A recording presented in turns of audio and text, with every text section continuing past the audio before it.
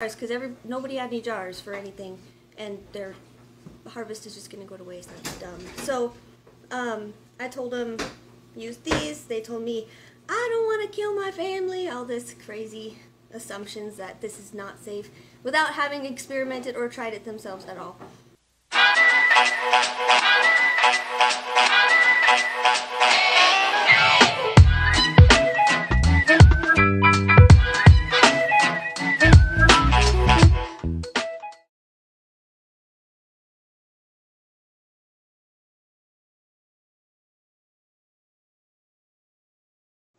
Hey friends, and anybody else interested in rebel canning.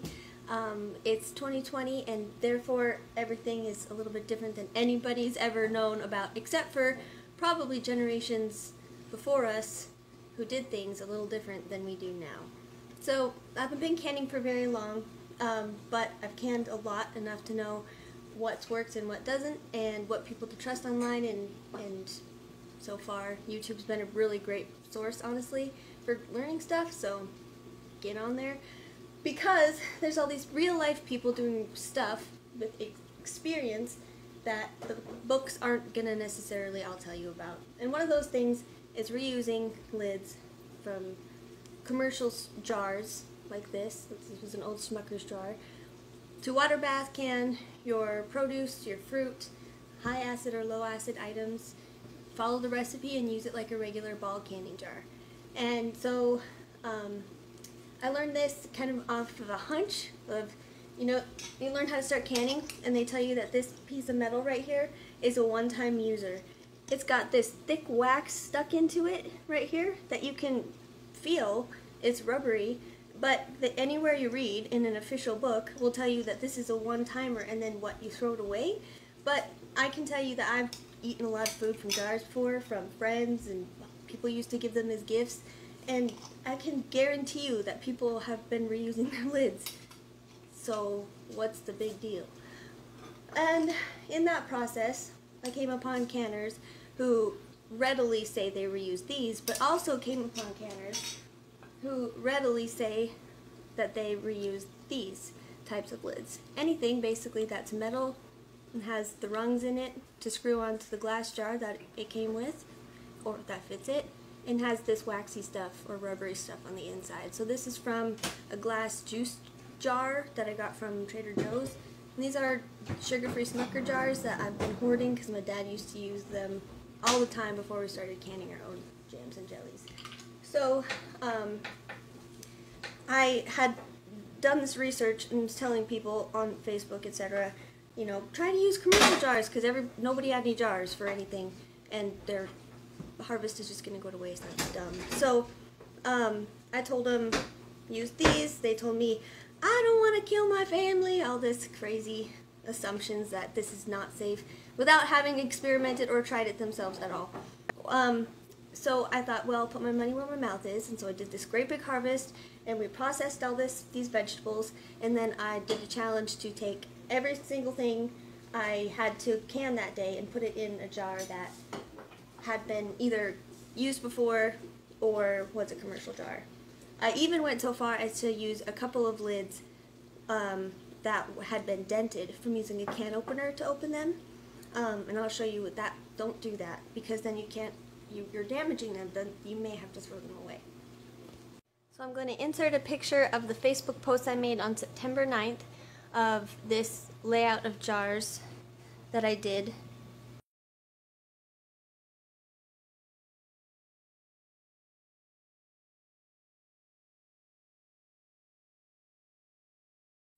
To prove to you that they're the same ones, and I didn't really move them. All I did was open this jar of banana peppers. It was made from a Smucker's bar, or it was canned in a Smucker's jar, one like this, and it was popped like a regular seal. What you're looking for is, obviously, once you're done canning them, for the button to go down. I don't think I've seen any that have the wax on the inside without the button. That could be a thing, but you do need the button, and as the food that you're cooking cools down, you'll hear them pop. So today I actually did these spaghetti sauces, also in reused lids for these, but then back here I used the Classico jars that I'd saved. We were just using them as drinking glasses, but then I kept the lids around too, and we're just waiting to see these ones go down. The lids are a bit harder to see, but this one was pretty confident went down. This is the first I pushed on it, and it doesn't pop back up. So the button has sealed. So again, I was so confident in this experiment in doing it that I went ahead and used our spaghetti sauce and put them in jars like that too. But over here I wanted to show you what a damaged one looks like. So this here is a damaged lid that I still used. You can see that it's dented. That's from someone taking one of these tools and going like this, but this pokey thing pokes into the metal and damages the integrity of the whole process. So I've taken the ring off of this jar to show you that example. I'll also show you how it's sealed on there. And instead you'll use either a knife tip or like the back of a flat spoon, and you sneak it in here in the rung all the way to the tightest point, and then you're gonna do an action like this and just push until you'll hear it, and then you'll be able to just pull this lid off. That will keep your lid safe for you to be able to reuse next time. Now this here is called a zinc lid. We got it in just a box of crap from an auction. But this is what we're talking about today, not a new concept or not a new hack. This is something that people did with these zinc lids. And then after this, they moved into different phases of what we now have for canning jars. And somewhere in there, they tricked us all into thinking that these pieces of metal are just single-time use. And while maybe they're not 500 time use, maybe you need to just can your fruits and vegetables in something and not let them go to waste on the counter because it's 2020. So that's my take on it. I experimented with it. I waited a week so that I could tell you that they stayed sealed. They never popped up. They popped down after taking them out of the counter in regular time. What you need to do though is boil them. Some people just put their ball lids when they're brand new. They say you don't have to boil them anymore, you just need to put them in hot water. Well, now just go ahead and boil them to get this seal nice and warm. Also same with the Smuckers lids or anything that has that waxy stuff in there. Put them in the hot water. Then when you put the lids on your jar, after you've put your food in it, put the lid on, you just do it finger tight. You don't crank down on it.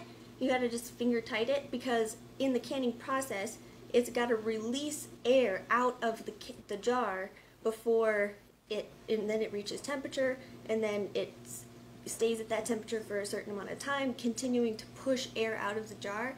And by the end of it, when you take the jar out, that's when you just give it a little crank on these commercial jars.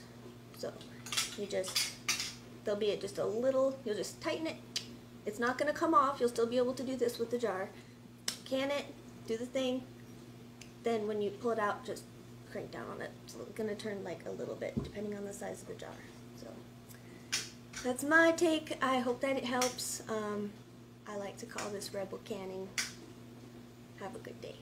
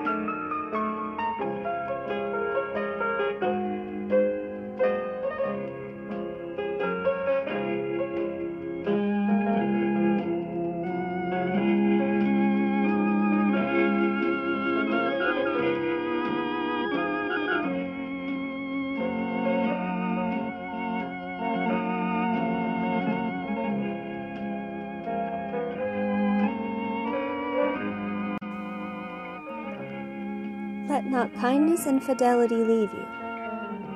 Bind them around your neck. Then will you win favor and good esteem before God and man. Trust in Yahweh with all of your heart. On your own intelligence rely not. In all your ways acknowledge him, and he will make straight your paths. Be not wise in your own eyes. Fear Yahweh and turn away from evil. This will mean health for your flesh and vigor for your bones. Proverbs 3:3-8.